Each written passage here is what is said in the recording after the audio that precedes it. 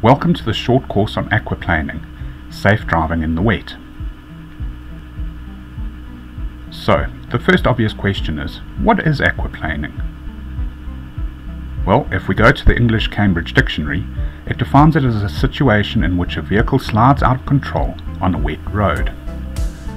Let's have a look at an example. Here we can see a vehicle progressing along a highway and suddenly losing all control.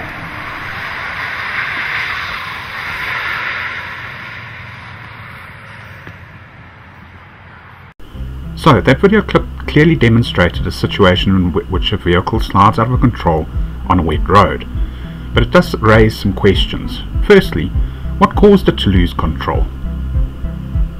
Secondly, how can we prevent that from happening? How can we prevent aquaplaning? And lastly, what steps should we take if we do start to aquaplane? We will be answering these questions and more in the next section.